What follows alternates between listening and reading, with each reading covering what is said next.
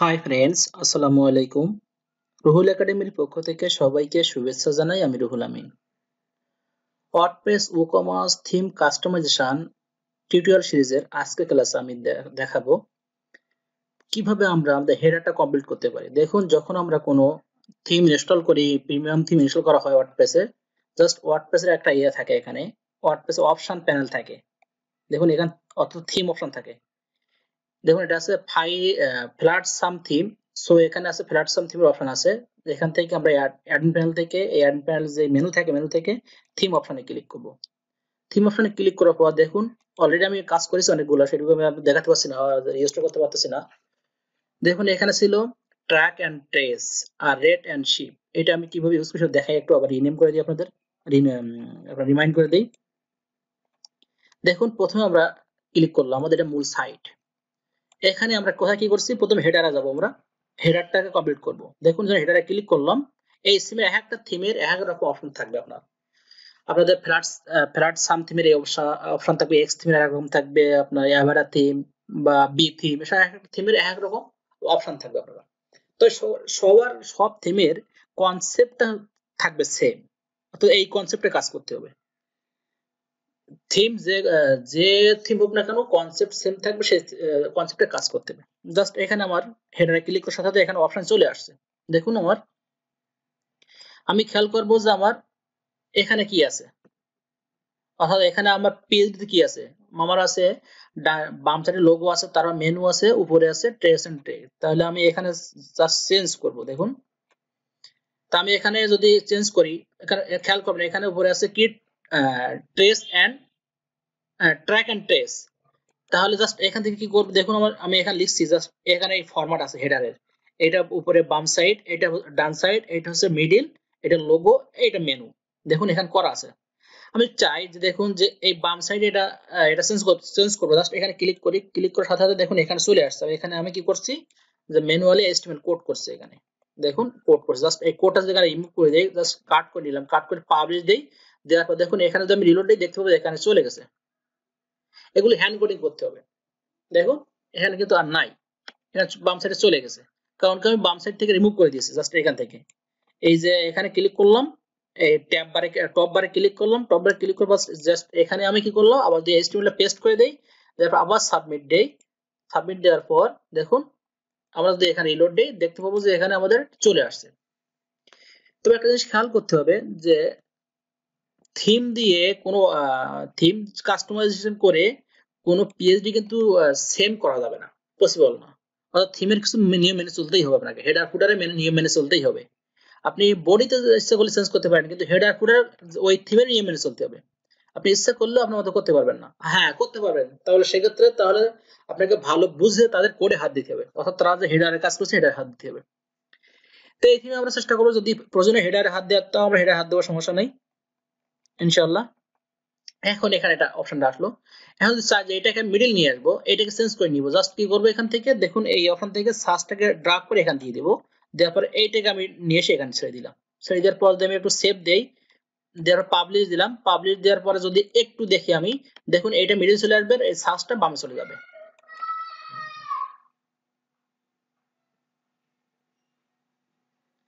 এবং এই টিউটোরিয়াল সিরিজে অনেক জায়গায় আমি সাউন্ড রাখবো না, কারণ এটা কাস্টমাইজেশন টিউটোরিয়াল কোনো ছোট হয় না, অনেক বড় হয়।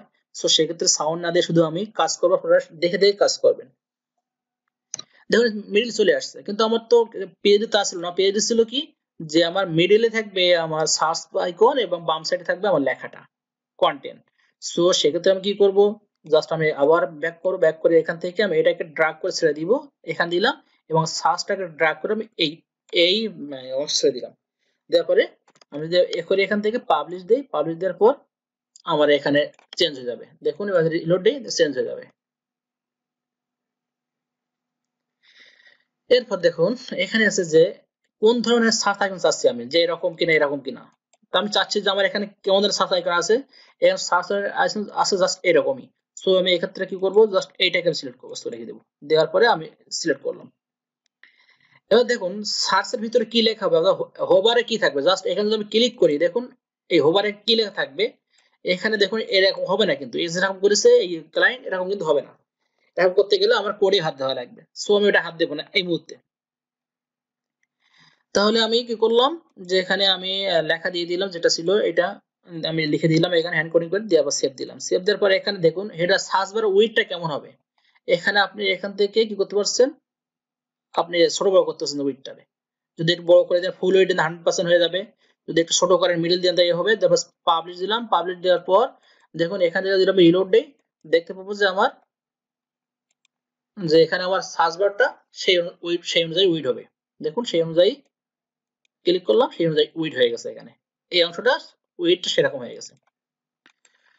এরপর দেখুন এখানে কালারটা আছে, এই কালারটা আমি কি কালার দিছিলাম এখান থেকে আমি একটু দেখে নেই। কাস্টমাইজেশনে অনেক সময় লাগে এবং অনেক সময় ব্যাপার, এবং ক্লায়েন্টের অনেক বিল সরানোর চেষ্টা করবেন যে ক্লায়েন্টের কাজ কাস্টমাইজেশনের কাজ অবশ্যই আওয়ারলি রেটে করার চেষ্টা করবেন। আর যারা ফাইবারে করবেন তারা একটু বেশি বেশি গিগ দিয়ে চেষ্টা করবেন, অর্থাৎ গিগের অ্যামাউন্টটা বেশি বাড়িয়ে দিবেন, যে কস্টটা বেশি বাড়িয়ে দিবেন, তা না হলে অনেক লস হয়ে যায়, কারণ অনেক সময় দরকার হয় এখানে কাজ করতে গেলে। দেখুন আমি দেখতেছি যে এখানে কি কালার আছে, আমি এখানে দেখে নিবো আগে যে এর এখানে কালার কি আছে। জাস্ট এখান থেকে আমি ফটোশপ থেকে এটা ক্লিক করলাম, ক্লিক করার পর এইখানে ক্লিক করি, ক্লিক করে এখানে আমি দেখুন এখানে কালার চলে আসছে, এখানে কালার আছে ডি, 4টা ডি আছে, এটাকে নিলাম। নেওয়ার পর আমি কি করব, আমি কোথায় দিব, দেখুন যে আমরা টপ বারের ব্যাকগ্রাউন্ডে ইউজ করব। তা টপ বারের ব্যাকগ্রাউন্ডে যদি কোনো কালার থেকে থাকে তাহলে আমি সেখানে কালার দেওয়ার জায়গায় কালার দিব, আর যদি না থেকে থাকে তাহলে আমি জাস্ট সিএসএস এর মধ্যে কালার দিব। তারা দেখে নিয়ে আছে কিনা অপশনে আমার। দেখুন এখানে টপ বারের ভিতরে কি আছে, এই টপ বারের মধ্যে দেখুন কালার দেওয়ার অপশন আছে। জাস্ট এখানে টপ বার ব্যাকগ্রাউন্ড করা, জাস্ট এখানে আমি ক্লিক করব, ক্লিক করার পর জাস্ট এই জায়গাতে আমি ডি দিয়ে দিলাম। দেওয়ার পরে আমি কি করব, জাস্ট পাবলিশ দেব। পাবলিশ দেওয়ার পর যদি রিলোড দেই দেখতে পাবো যে ক্লায়েন্টের যে কালার আছে সেম কালার এখানে হয়ে গেছে। দেখুন এখানে হয়ে গেছে, সেম কালার এখানে হয়ে গেছে। এরপর আমার কি বাকি আছে আমি দেখব যে এখানে পার্টনার উইথ আস এখানে কি ছিল, এখানে পার্টনার উইথ আস ছিল, আমি সেটা দিয়ে দিছি। দেওয়ার পর কোথায় কোথায় ইউজ করছি সেটা দেখে নিই আমি। খেয়াল করবেন যে আমি অ্যাডমিন প্যানেল থেকে এখান থেকে এটা আমি রিমুভ করে দেই। অ্যাডমিন প্যানেল থেকে দেখুন এখানে ডান সাইডে কন্টাক্টে ক্লিক করলে এখানে লেখা আছে যে এখানে একটা ইমেল ইউজ করতে হবে, এবং এখানে লেখাটা কি থাকবে, লেভেলটা কি থাকবে, পার্টনার উইথ আস, এখানে দিয়ে দিলাম। দেওয়ার পর সেভ দিলাম। সেভ দেওয়ার পর সে যদি এখানে আরো কোনো অপশন চাই নিচে থেকে নিতে পারি, সে ওখানে যদি চাই টপ বার মেনু চাই জাস্ট এটাকে ড্র্যাগ করে আমি এখানে ছেড়ে দিব, ছেড়ে দিলাম। সেভ, এবার যদি আমি সেভ দেই পাবলিশ দেই দেখতে পাবো যে এখানে একটা মেনু হয়ে যাবে, জাস্ট এখানে একটা মেনু হয়ে যাবে টপ বার মেনু। খেয়াল করবেন দেখুন এখানে একটা মেনু হয়ে গেছে, কিন্তু এমন তো আমার দরকার না, এটা মেনু হয়ে গেছে, মেনু তো আমার দরকার না। সো সেক্ষেত্রে কি করবো, মেনুটাকে এখান থেকে আমি কি করতে পারি, জাস্ট এখান থেকে আমি আবার ড্র্যাগ করে ছেড়ে দিতে পারি। তা বাম সাইডে কি থাকবে, বাম সাইডে থাকবে, আমি এই টিউটোরিয়ালে শুধু কথা বলতেছি, এর পরের টিউটোরিয়ালে কথা বলবো না, কারণ যে কাস্টমাইজেশন করতে গেলে কথা বললে ক্লায়েন্টের কাজ শেষ হবে না। তাহলে এখানে আমি এখানে আছে আমার যে পার্টনার উইথ আছে মাই অ্যাকাউন্ট। তো এখানেও দেখুন দেখতে পাচ্ছেন যে এখানে ডান সাইডে কি আছে, কন্টাক্ট, অ্যাকাউন্ট, অ্যাকাউন্ট বলতে মাই অ্যাকাউন্ট, এবং কার্ড অপশন আছে। দেখুন এখানে কার্ড অপশন আছে, এই যে কার্ড, এর কালারটা কি আছে, কালারটা হবে ব্ল্যাক।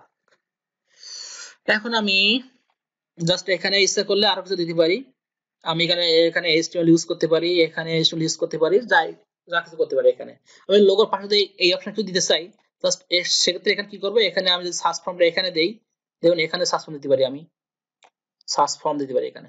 দেওয়ার পর আমি সেভ দিলাম। সেভ দেওয়ার পর খেয়াল করবেন এখানে দেখবেন আমার সার্চ ফর্ম চলে আসবে, এখানে সার্চ ফর্ম এখানে চলে আসবে, এখানে একটা সার্চ ফর্ম চলে আসছে।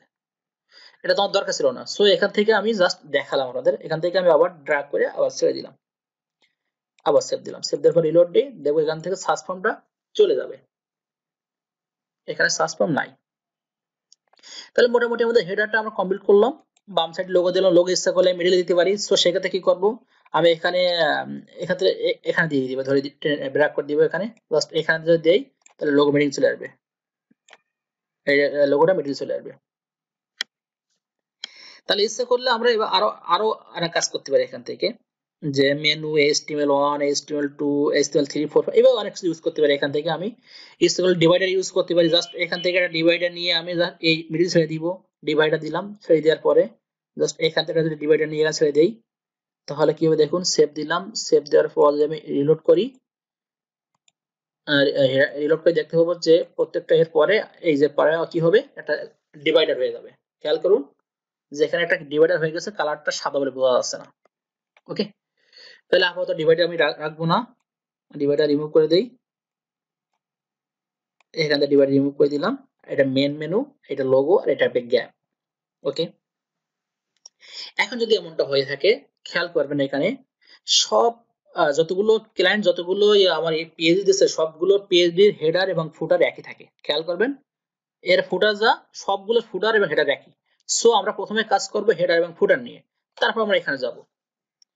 তো প্রথমে খেয়াল করতে হবে, খেয়াল করে দেখতে হবে যে এই থিমের ভিতরে কি কি অপশন আছে, অর্থাৎ আমি যেরকম ফুটার আমার দিছে ক্লায়েন্ট সেই ফুটারের মধ্যে ফুটার আছে কিনা।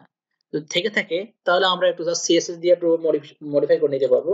যদি থেকে না থাকে তাহলে অবশ্যই আমাদের হ্যান্ড কোডিং করতে হবে, কোনো বিকল্প নাই, হ্যান্ড কোডিং করার কোনো বিকল্প নাই। কারণ কি যে এখানে সব থিমে ইচ্ছা মতো হবে না, ক্লায়েন্ট ইচ্ছা মতো সব কাজ করা পসিবল হবে না। এখন আমি দেখুন আমার কি আছে,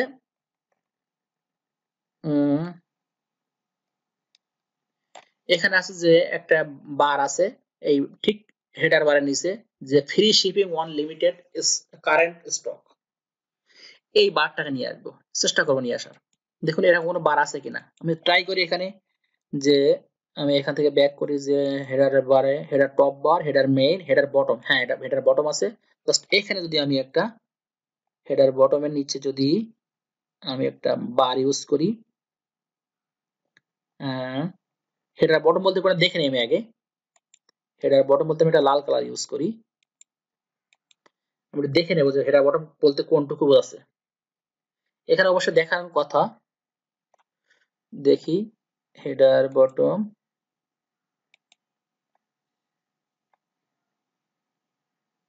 আমি সেভ দিলাম, সেভ দেওয়ার পর একটু আমি রিলোডে দেখবো। কারণ এই থিম আমরা মুখস্থ করে রাখি না, আমরা একটা থিমে এক রকম ভাবে কাজ করতে, এক একজনের কাজ করে স্টাইল এক রকম। সো কারোর সাথে কারো মিলাইলে হবে না, যখন আপনারা ভালো বুঝে যাবেন তখন আপনাদের স্টাইলে কাজ করবেন। এখানে হেডার বটম আমি কি করতে পারি দেখি, ও সরি এখানে হেডার বটম এটাই, এখানে আমি জাস্ট একটা HTML দিলাম, বা এখানে আমি এইটা HTML দিলাম, এখানে জাস্ট এই বটমের নিচে দিলাম, দেওয়ার পরে এখানে চেঞ্জ করি, না এখানে HTML3 না দিয়ে আমি এখানে HTML4 ইউজ করি, এই জায়গায় দিলাম HTML4, sign number HTML use করলাম। এখন দেখুন আমি এখানে ক্লিক করি, ক্লিক করার পর এখানে HTML4 কোথায়, এখানে জাস্ট এখানে দিলাম HTML4। যেহেতু HTML কিসে আছে, HTML1 এ আছে, আমি HTML2 দিতে পারি, এখানে কোনো সমস্যা নাই। এটা নিয়ে HTML2 দেই, এখানে HTML2 ক্লিক করার পর এখানে ক্লিক করলাম, ক্লিক করে জাস্ট এই জায়গায় আমি HTML2 দেব। এখানে কি লেখা আছে আমি সেটা দেখে নেই, লেখা আছে free shipping on limited, just এই লেখা দিব আমি এখানে। তো আমি এখানে দিব, আমি এখানে একটা ট্যাগ ইউজ করতে পারি, দিলাম h3 tag, h3 tag use করি এখানে আমি h3 ট্যাগ। যারা HTML পারেন তারা তো বুঝতে পারছেন, free shipping, shipping, free shipping, তারপর কি আছে ফ্রি শিপিং ওয়ান লিমিটেড,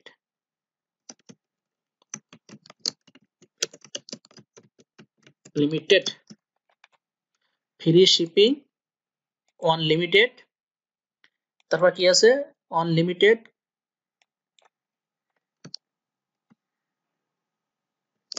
দেখুন তাহলে আমি এখানে দিলাম, এখানে কন্টেন্ট এখানে দিয়ে দিলাম, দেওয়ার পরে আমি সেভ দেই, সেভ দেওয়ার পর যদি আমি রিলোড দিই একটু এখানে খেয়াল করবেন, রিলোড দিয়ে দেখতে পাবো নিচে লেখা আসবে যে ফ্রি শিপিং,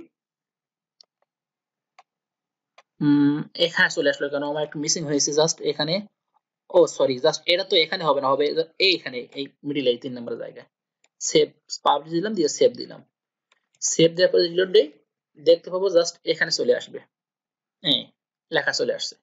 কিন্তু এখানে কালারটা কি ছিল, কি কালার দেখে নি আমি, হ্যাঁ কালারটা এখানে ছিল ওই ডি কালার, অর্থাৎ 4টা D.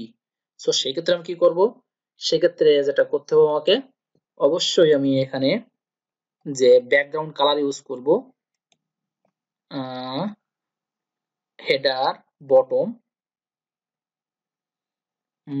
Header top, header bottom, এখানে যে কালার আছে এখানে আমি কি করব, এখানে ম্যানুয়ালি ইনপুট করব ডি ডি ডি, 4টা ডি দিলাম, দেওয়ার পর আমি সেভ দিলাম।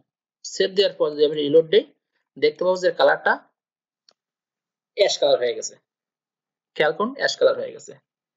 কিন্তু অ্যাশ কালারের উপরে লেখাটাও কি ছিল, কালারটা ছিল এরকম কালার 3 কালার, অর্থাৎ কালো না, কালো সে একটু লাইট ব্ল্যাক। সেটা করার জন্য কি করবে, এখানে লাইট ব্ল্যাক অলরেডি আছে, আমি দেখি আছে কিনা, এটার কালার কি আছে দেখে নি আমি। হ্যাঁ, এখানে আছে 5 ওই সেম কালার। তাহলে আমি কি করলাম, কি করতে পারলাম, এখানে আমার এই হেডারটা কমপ্লিট করলাম যে free shipping on limited current stock, এটা আমি কমপ্লিট করলাম। এখন খেয়াল করতে হবে যে এখানে কি আছে, যে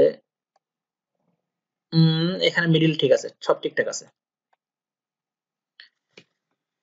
এখন তাহলে হেডার আমি কমপ্লিট করলাম, হেডারে এখানে বাকি আছে, এখানে হাত দিব আমি, মোটামুটি হেডার কমপ্লিট। এন্ড ফুটার দেখবো, ফুটারে কি আছে, এবং হেডার যদি হাইট এন্ড কমাতে চাই, জাস্ট হাইট বেশি হয়ে গেছে জাস্ট এখানে কমাই দিব, এখান থেকে এখানে দিলাম আমি 40, দেওয়ার বা 42 দিলাম, দেওয়ার সাব পাবলিশ দিলাম, পাবলিশ দেওয়ার পরে আমি রিলোড দিলাম, হেডার হাইট একটু কমে যাবে, দেখতে ভালো লাগবে। হ্যাঁ, এবার পারফেক্ট। তাহলে আমি হেডার অংশটা কমপ্লিট করলাম। তাহলে আমি হেডার অংশটা কমপ্লিট করলাম, পরবর্তী ক্লাসে দেখাবো আমরা কিভাবে ফুটার অংশটা কমপ্লিট করতে পারি। তো সে পর্যন্ত দেখার আমাদের এখানে শেষ করছি। সবাই ভালো থাকবেন, সুস্থ থাকবেন, আল্লাহ হাফেজ।